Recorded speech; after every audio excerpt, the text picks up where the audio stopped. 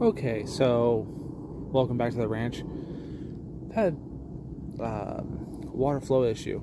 I got no water flowing in the house, so we need to check to see if the switch is closed. The little pressure switch right there is. Let me concentrate on the screen first. That pressure switch right there is closing to make that motor start, to make the whirly bits go. First, the one thing you want to make sure is you have power going right to here. Being smart, got 245 volts going there.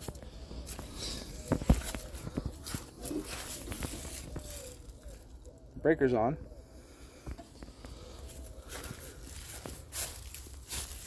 Okay, got the trusty little meter here. Put on the V with the squiggly line. Grab that with the other hand. So you have to be good at Chinese chopsticks. So remember, these are coming into here, the power coming in, and they're hot. So if I go take my meter, line, get 244 volts. You can see here, the switch is closed. So theoretically, these two should ring out the same as the outside ones, because these are connected through this little contact and going back over here. So, but I have nothing. But if I go, sorry, I think I stopped recording there for a second. It wasn't an edit on intentional. So theoretically, if I go from here to here, we still get 244 volts because it has to go through this contact and back to here. Now if we go from here to here, that should be 244 volts. So that tells me that this contact right here is the one that's bad. And yes, it's pushing, I'm pushing on it, it's not going in. And here's the trick thing. I bet all these will ring out to 120 volts to ground. Shoot, drop my probe there. Gotta do my Chinese chopsticks routine here. So got 120,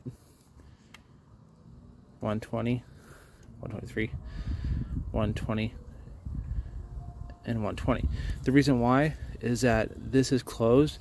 This is going through the windings and coming back around and showing up here. So you're just reading it through the windings. So that's why you always want to go to the face-to-face to actually read it. I'm gonna see if I clean these contacts out really quick and get her down the road, because I really don't want to replace this pressure switch and do all the tuning to it. So give me a second. If you see it running, great. Alright, before we put our bigger pickers back in there, make sure we're on the V with the squiggly line. And check it. See that 2.6 volts? That's just residual going through the line. So that's dead. Now, let's see if I can do this one-handed. No, wrong side.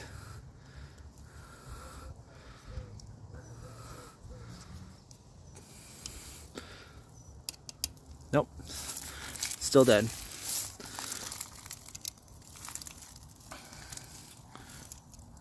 Oh yeah, let's just take that in.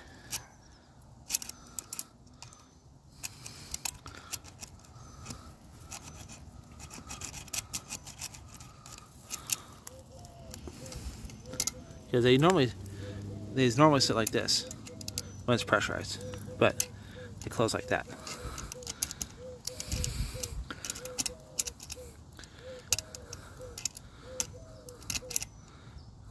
Okay.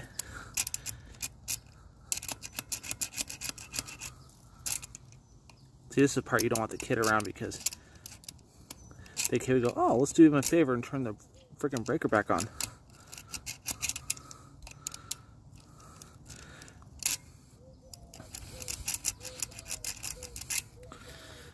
Alright. That should get us down the road. Alright. Clear gas away.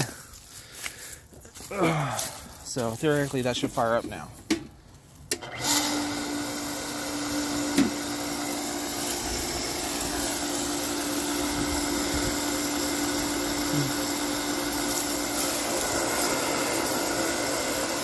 Waiting for it to build pressure.